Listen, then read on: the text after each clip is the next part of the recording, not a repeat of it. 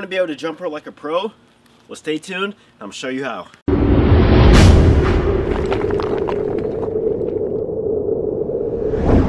Alright everybody, if you don't know by now, I love jump roping. So jump roping is a very good cardio workout. Get your heart rate up really fast, really quickly. And also it's a good leg workout, good calf workout.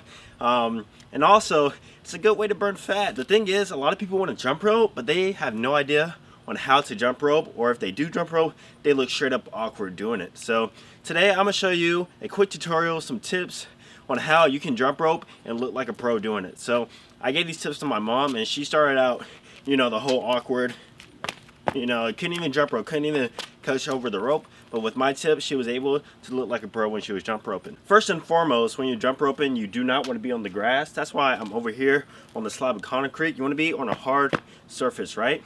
And let me mention that it is always going to be easier to jump rope if you have a thin wire or some sort of speed rope, right? So if you want to see the one I use or the ones I recommend, link will be down in the description box below.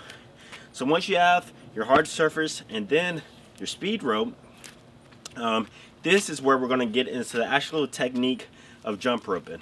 So a lot of people, when they grab the first jump rope, they do it like this. Right? Can barely get over, it looks kind of awkward, it's weird.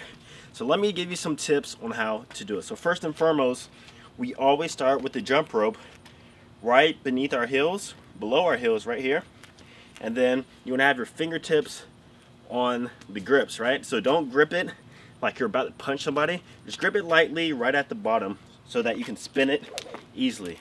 Because if we grip it hard, it makes it kind of awkward. So grip it at the bottom very lightly. And then one of the biggest tips I have and that you need to remember is that we want to stay on our toes at all times. So don't jump flat-footed. I mean, it's possible, but you'll get much faster speed if you stay on your toes. So stay on the balls of your toes. So practice just jumping up like this on the balls of your feet. Then once you get comfortable with that, it gets a lot easier. So this is me jumping on the tips of my feet, the balls of my toes. You see how light I'm staying? The key here is to stay as light as possible. Now this is me jumping flat foot. No, stay on the tip of your toes. Alright? So another thing to do when you're doing this is that you want to keep your arms closer in. Some people do this right here. It's weird.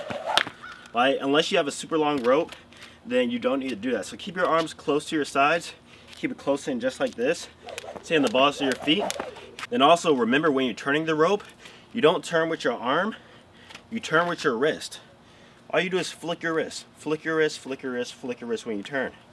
So two bad things, like I said, don't have your arms out and don't turn with your arms. Right? So keep your arms in. Every time you turn with your wrist like this, and a circular wrist motion like that, and stay on the balls of your toes. Also, you want to try and get a jump every single rope. So that makes it a little bit harder. If you're practicing, you can start off and do this, but try and do it like this, right?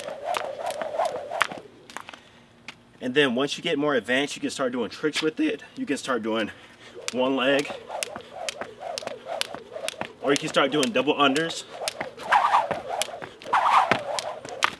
Right, so that is my beginner's tutorial on how to jump rope. Implement those tips, and I promise you your jump rope technique and speed will improve by a lot. So give those tips a try. If you enjoyed the video, please give it a thumbs up and be sure to subscribe for future videos. And I'll see you guys soon. Peace. Yup.